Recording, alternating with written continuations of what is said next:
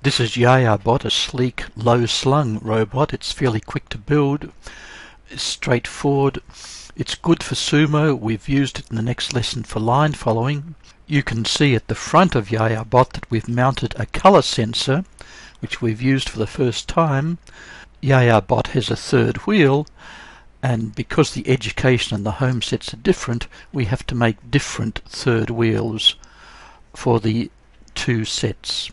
Both versions of YayaBot are the same at the front.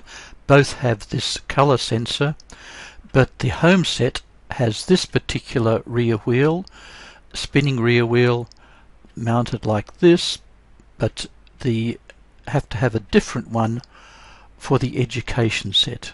When we pick up the education set version of YayaBot, you can see there is this ball bearing arrangement at the end, which is the third wheel, although it's not really a wheel, which we use for the education set version of YayaBot. Both seem to work fine.